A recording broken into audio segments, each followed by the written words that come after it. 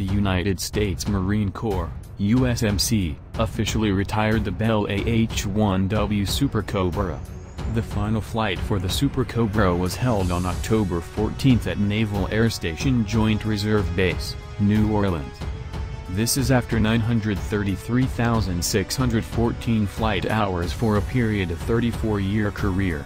Super Cobras were utilized in operations like Desert Storm, Iraqi Freedom, and Enduring Freedom.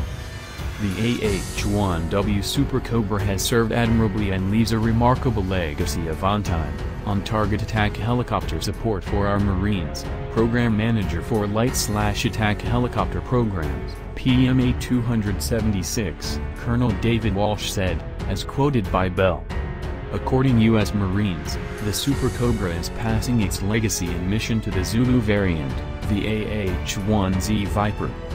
Although the AH-1W chapter is closing, the AH-1Z Viper stands ready with even greater capability to support our Marines for years to come, Colonel Walsh said.